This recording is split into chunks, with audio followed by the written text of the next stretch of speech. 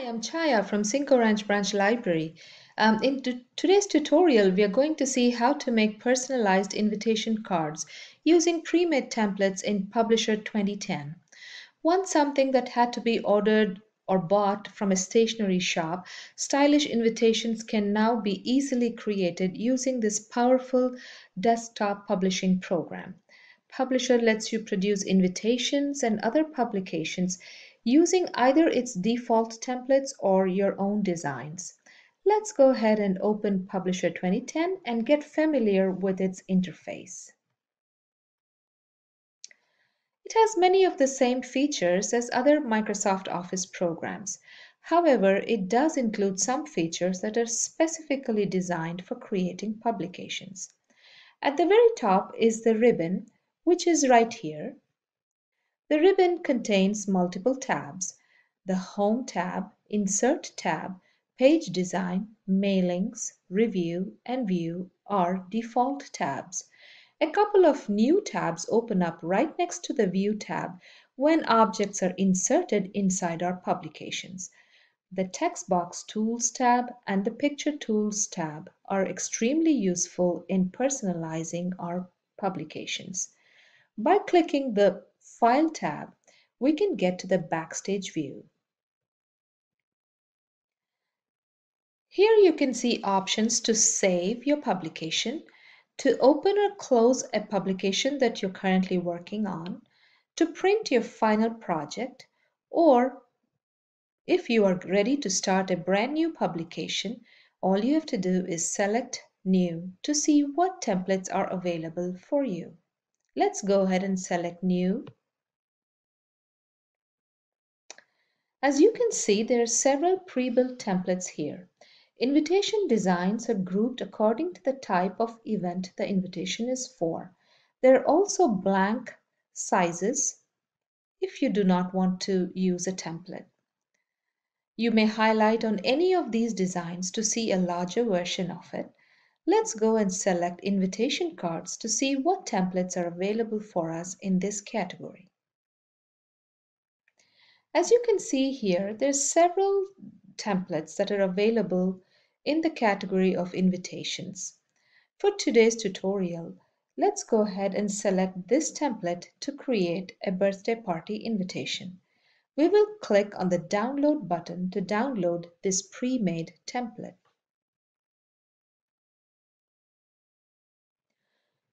Here you can see that the card is already designed for us. However, every aspect of the design on this card can be changed to personalize this invitation.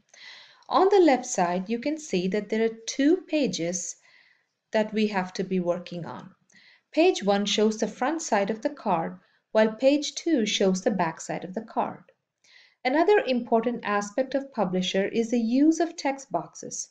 In other words, any text or image or object that is inserted inside the publication is automatically placed in a text box.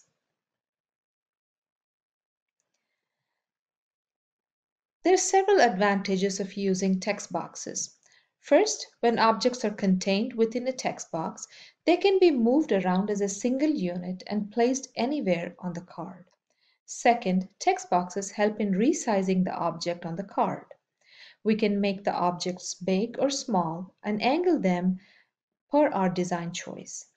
Third, Publisher allows us to group several text boxes into one unit, which in turn helps us in creatively aligning the graphics on our publication. You can see that each text box has a little green circular handle. This handle can be grabbed with the help of your mouse to change the alignment of the words or the object itself on your publication. Now let us see how we can personalize this card further by changing the design aspect of this pre-made template.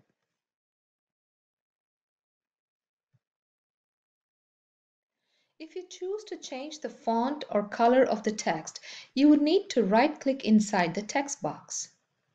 You will then see a drop-down menu with several different options to customize the text box. You can delete the text, or you can change the existing text by selecting Change Text. By selecting the Change Text, you can keep the existing text but change the color, font, or sizing of the text.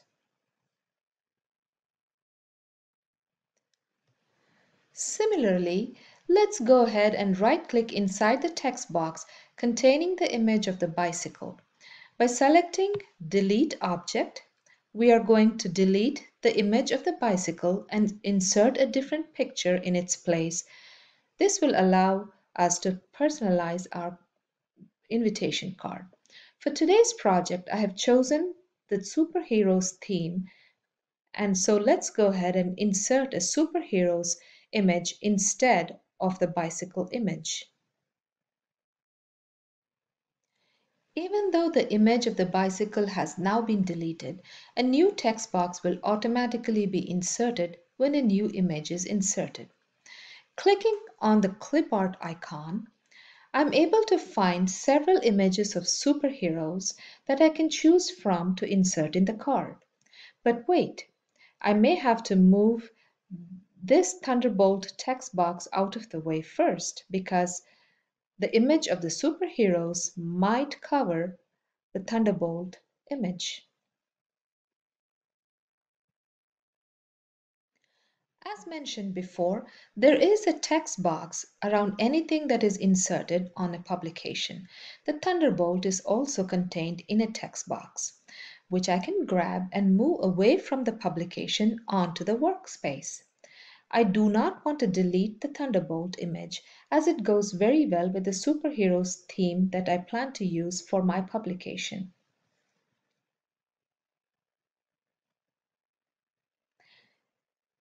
I have now moved the Thunderbolt design onto the workspace and also inserted a superheroes image, clip art image on my publication. I quite like this image, so let's get rid of the clip art dialog box on the right side of my screen.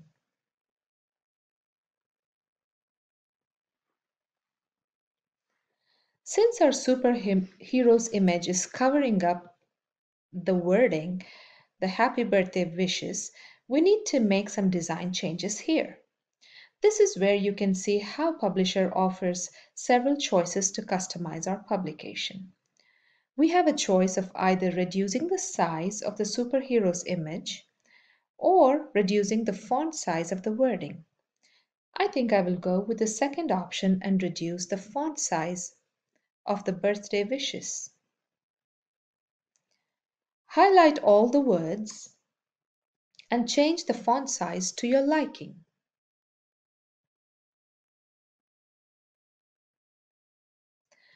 Now all the words are visible.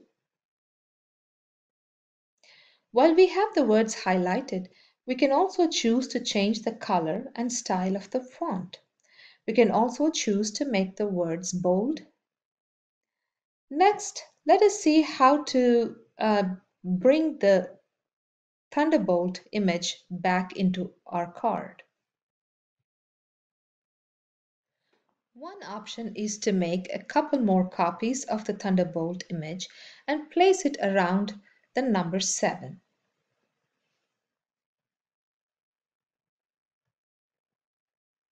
We now have 3 of these images, and each of this image is within its own text box. So all we need to do is grab the text boxes one by one and place them around the number 7 and see if that will be a good design for our publication.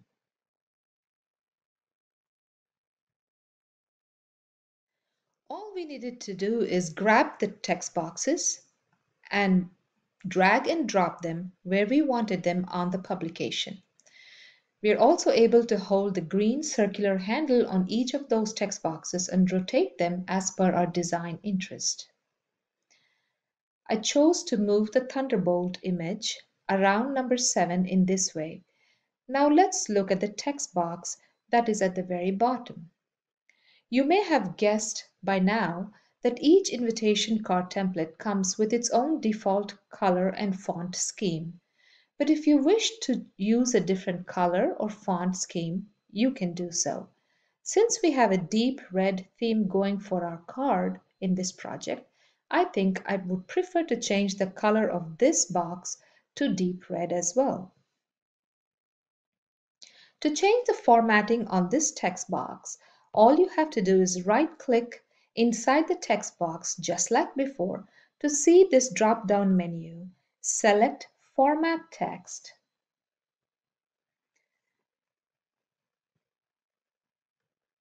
Here we have options to change the size of the text box, its layout, and most importantly, its color, the border thickness, etc. Clicking on this little arrow, we are able to see the colors that are available for us. I will go ahead and choose the dark red color because that matches our color theme.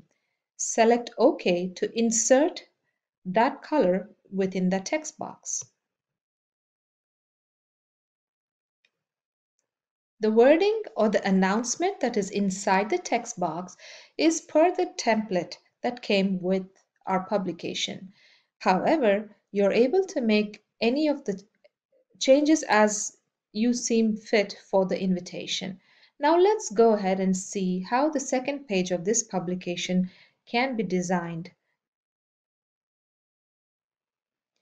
There are a couple of things I need to change here. I need to change the page layout so it fits the first page. I also need to change the color scheme.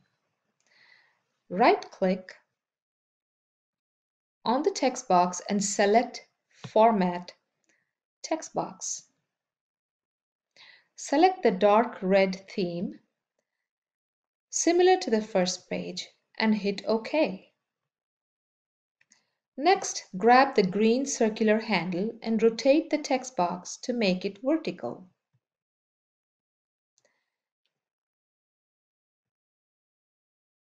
Next, grab the corners of the text box and fit the text box to the page.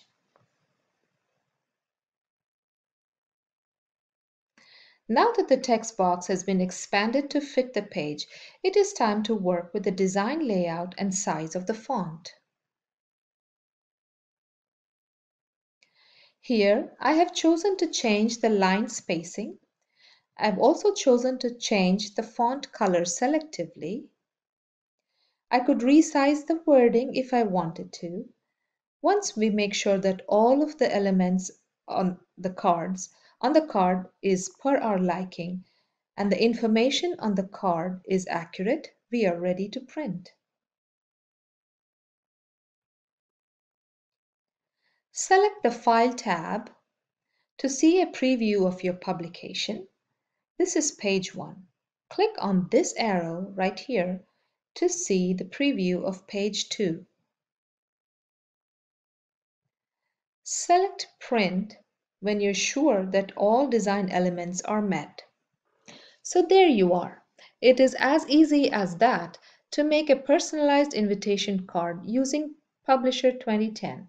This program is installed on all of our public computers in the library, which you can use when in the building. Happy designing! Thank you.